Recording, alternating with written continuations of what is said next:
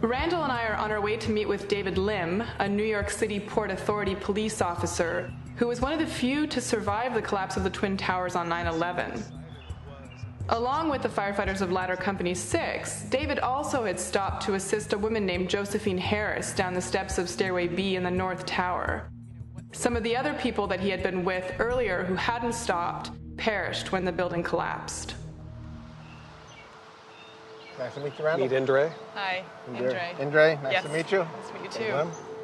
On the morning of 9/11, I started heading up the staircase. I actually got off at about I believe it was the 23rd or 24th floor.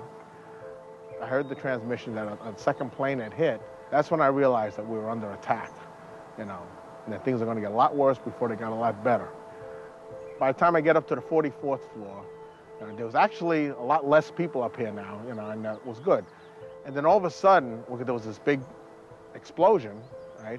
And it blew out the windows on 44, But it was Tower 2 going down at this point. Well, you were there on 44? 44 in the first building. It must have shook you. Shook me, and it knocked me on my keister. So now I gather the people left. We start going back down the B staircase. We keep on going down, right? And obviously, every minute that goes by, we're starting to think, okay, any second now. Right? We get down to about the 5th floor, and that's where I run into Josephine Harris. Now, Josephine Harris had already met up with Ladder 6, Engine 9.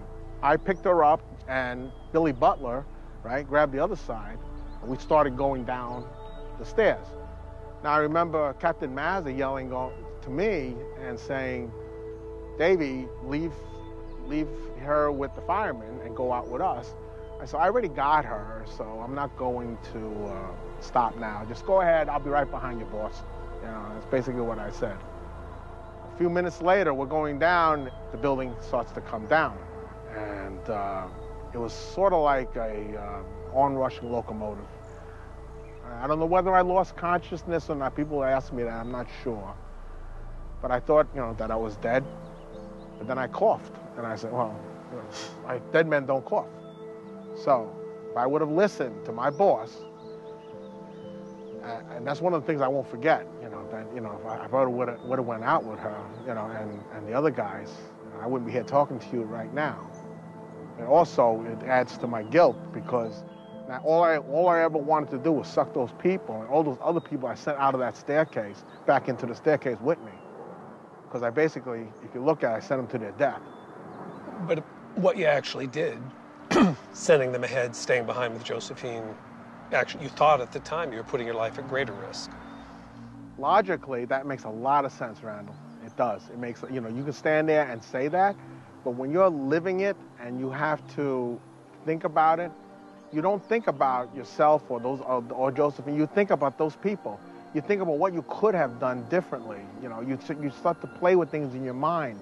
It doesn't make a lot of sense, right? But it's just what you do. You're alive today because you made a brave choice to stay with Josephine. True. I've actually thought about that.